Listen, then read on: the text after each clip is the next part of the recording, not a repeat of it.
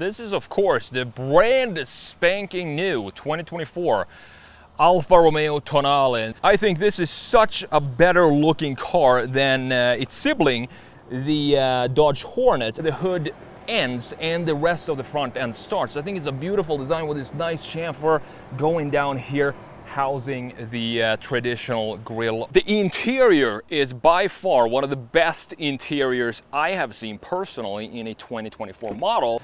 We also have a 10.2-inch infotainment screen. It feels almost rubberized. It has this nice quality feel to it, and so does these vents. I like to have it on the map because we already have, as you can see, the speedometer up here. I'm gonna turn off the traction control. You just hold this to the right, and you can see that the traction control is now off.